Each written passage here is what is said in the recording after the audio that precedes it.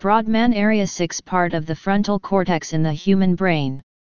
Situated just anterior to the primary motor cortex, it is composed of the premotor cortex and, medially, the supplementary motor area, or SMA.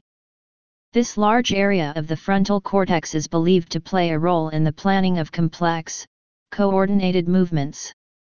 Brodmann Area 6 is also called a granular frontal area 6 in humans because it lacks an internal granular cortical layer. It is a subdivision of the cytoarchitecturally defined precentral region of cerebral cortex.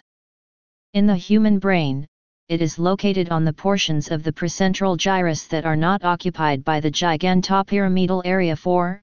Furthermore, BA6 extends onto the caudal portions of the superior frontal and middle frontal gyri. It extends from the cingulate sulcus on the medial aspect of the hemisphere to the lateral sulcus on the lateral aspect. It is bounded rostrally by the granular frontal region and caudally by the gigantopyramidal area 4. In animals, Brodmann Area 6 is a cytoarchitecturally defined portion of the frontal lobe of the ganone.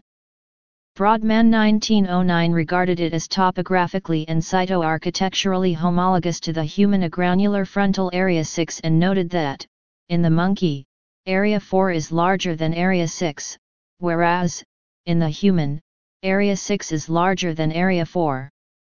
Distinctive features: it is thick relative to other cortical areas, the transition from cortex to subcortical white matter is gradual, cell layers are indistinct, and the internal granular layer is absent. Please subscribe and thanks for watching.